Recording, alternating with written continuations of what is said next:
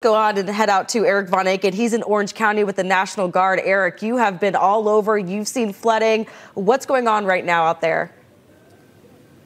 Yeah, hi, Crystal and Mike. So the National Guard is finishing up their evacuation. We're on Lee Road, just by I-4 off to my right. This is basically an extended stay motel. And look at this over here. Orange County Fire Rescue has now joined in. They've been using this boat, this inflatable, they tell me, over in the Orla Vista area. We saw some pictures of that earlier. People stranded in their homes. They are now putting this boat in the water. You can't actually put the outboard motor down into the water because it's not quite deep enough in some spots, maybe 3 feet or so. But what they're doing is walking alongside it. We saw a woman with special needs just in the last 10 minutes or so. They got her out of the motel, and then they walked her down, helping her into the boat very carefully. And then they walked the boat across this parking lot. This is a parking lot that is entirely underwater. And then they brought her right up on the grass where they helped her, almost helped carry her into one of the waiting cars. You see the bus over there, too? So they have these buses because they're taking folks to some of the shelters around. We're told some of the high schools are being used as shelters to care for a lot of these folks.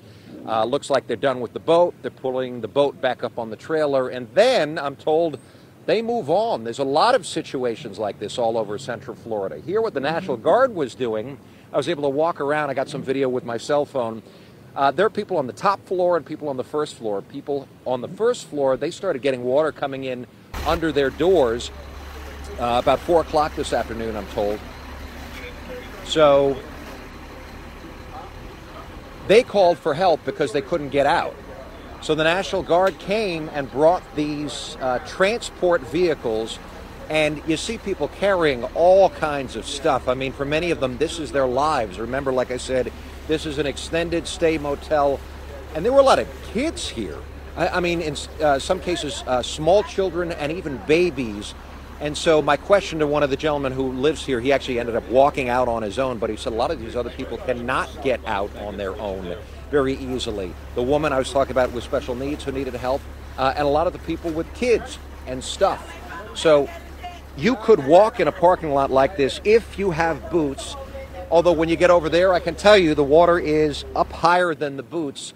And so think about a mom trying to carry her little baby through this parking lot. And like I said, it's got all kinds of yucky stuff in it. They warned us, the apartment manager over here warned us that there is oil, among other things, among other chemicals, and probably, like I said earlier, among other bacteria here in this water. So that's why their choice, really, it came down to waiting for someone to come get them. And like I said, thank God for the National Guard and the Orange County Fire Rescue, because they are the people who are coming to get people right now in dire need. Mike, Crystal. Eric, so we saw that the National Guard was out there, and you mentioned some people that were being evacuated had special needs. Do you know if anybody needed any medical care or if they're being taken care of by, those medical services? Crystal, so as you see, fire rescue is out here. So those are firefighter paramedics as well. They are taking care of people if they need it. We have not seen anyone taken out on a stretcher or needing any sort of special medical care. There was one elderly woman. She was brought out onto a wheelchair, and this was tricky. So you see, again, the transport vehicle at the back of the building. They were able to, it was a specialized wheelchair, lift her up and put her in the back of that convoy in the vehicle. It's a special wheelchair where it kind of rolls. It can roll vertically up into this vehicle. Actually, I got some videos, so we're going to try and get that on for you a little bit later. And then they drove the vehicle out here to where it's dry, and then the whole team of them lifted her up into the air and gently lowered her down onto the ground. You got to see the picture of her face. She was just squinting her eyes, and it looked like almost praying the whole time, waiting for this to be over. Of course, she was being exposed to the elements, rain in her face. It must have been for her thinking this is a miracle that these people are here coming to get me. Thankful for those men and women out there to help out. Eric, before you go, first of all, tremendous reporting, some of the best we've seen in a long, long time. Your sense, just from your vantage point, how many people do you think are impacted? Are we talking dozen, 2 dozen, and are there more to come?